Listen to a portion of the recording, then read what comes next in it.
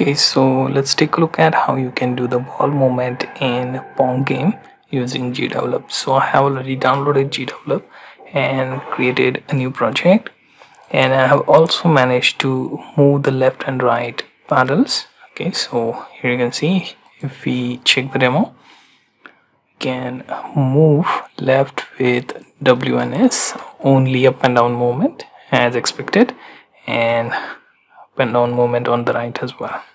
What we'll do here now is make this ball move to some degree, say 30 or 45.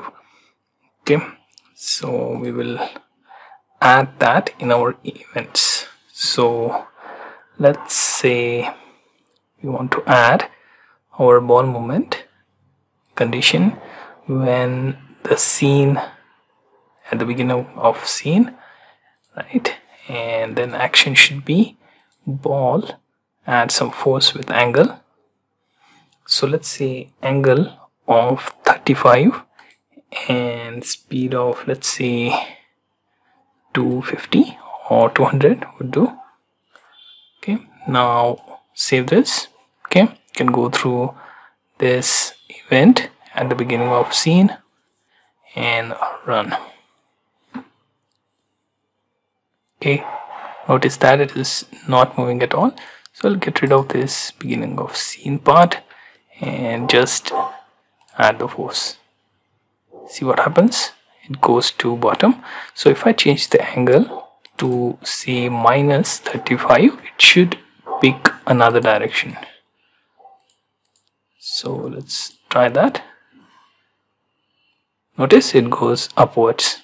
Now what we have to do is we have to choose one of the direction. Later we can even randomize that. Okay, and we have to just apply the instant force. So what we have done is, instead of running it at the beginning of scene, we are running it without that condition. Okay, double click, I'm adding ball object, then adding force with angle. Here angle is minus 35 and speed is 250. You can vary the speed if you want.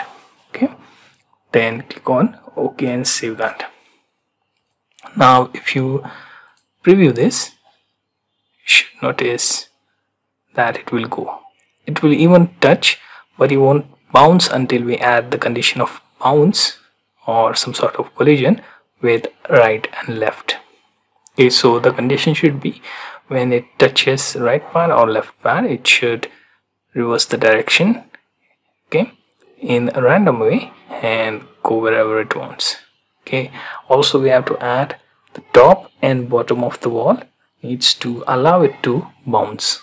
Okay, so you get the idea how to do the ball movement initially when your game is loaded.